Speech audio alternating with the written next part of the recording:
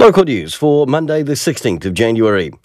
Te Pūringa Corridor or Wairarapa Archive has been reunited with its collection and its staff in a new location which will open to the public from today. Library and Archive Manager Tiffany Rawlins says the archive team are delighted to have the collection back with them in a fit-for-purpose environment.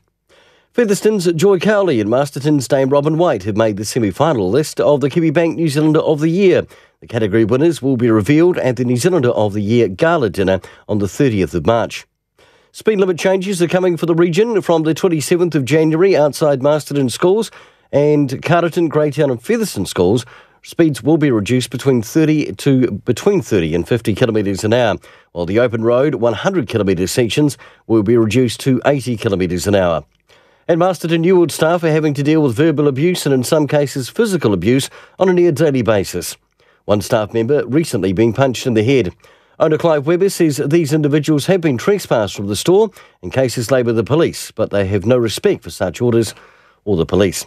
For local news, I'm Brent Gare.